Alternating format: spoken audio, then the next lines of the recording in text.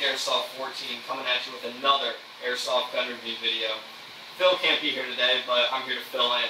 Today we got the UTG Master Sniper Rifle Generation 5. In this box comes a 3-point slip-resistant sling, 3 fully adjustable butt pads that screw in right into the back of the gun right over here, 2 30-round capacity clips, a cleaner and unjammer rod for the gun if it ever needs to be used, and the gun itself. The gun came in 2 pieces, the upper receiver and the lower receiver. They were completely detached in the box. The upper receiver is fully metal, while the lower receiver is plastic, with the exception of the trigger guards and the lower rails, as well as the sling mounts right there. Alright, it also came with this tactical bipod, which is attached right now, but it does not have to be attached. Folds up just like that. You got to screw it in. We already did that. That's how we're using it.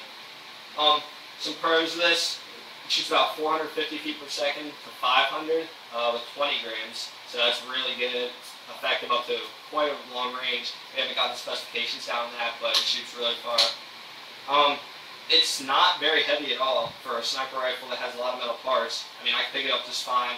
Hold it with one hand just like that. It's not heavy at all.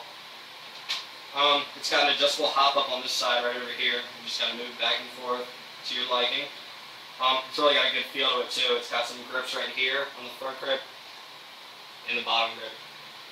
The cons of this: the bipod works very well, but it is a little bit wobbly. It shouldn't really cause a lot of problems, but I mean, you know, just a little bit wobbly.